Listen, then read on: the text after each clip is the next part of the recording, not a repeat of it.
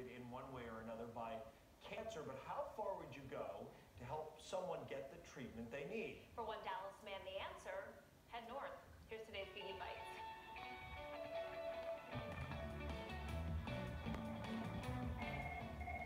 For most of Wayne Maynard's life, cancer was a foreign language. Yeah.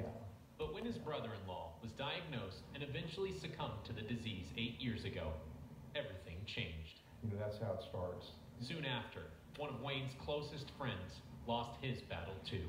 For so long, I didn't know anything about it, and now it seems like it's been around me time after time after time. Since then, Wayne has taken it upon himself to get cancer patients the treatment they need. To make that happen, he came up with an extreme idea. His plan Was to fly to the North Pole and back. Wayne's North Pole journey began a few weeks ago. Thank you all for taking time. He got the idea after learning about Angel Flight South Central, an organization that provides medical air travel for free to patients who can't otherwise afford it. More important, Wayne, a pilot himself, started flying for Angel Flight after his brother-in-law was diagnosed. this was the first time in my family anyone had cancer.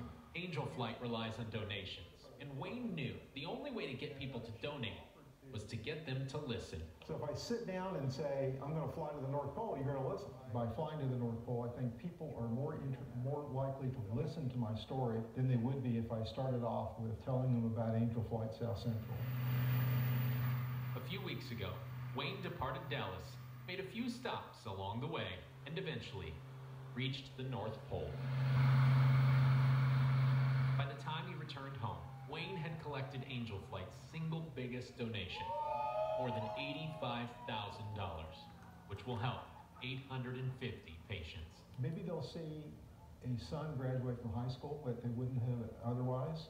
Maybe they'll see a grandchild born that they wouldn't have seen otherwise. And maybe it'll give them enough time to say goodbye, at the worst, to people around them. We can't all travel to the North Pole, but like Wayne, to stop cancer from claiming yet another victim, we'd all go to the ends of the earth. John Giggy, Channel 8 News Daybreak. Now keep in mind too that $85,000, all of it went back because Wayne actually paid for his own lodging, he paid for the plane, he paid for the fuel, so that was all his own expense so that he could give every penny back to them. What an amazing contribution, and yeah, as Sean says, they're going to the ends of the earth, may be different for everybody, but everyone does what they can. I bet it'll be back in a north time of eventually. crisis. It is now 6:27.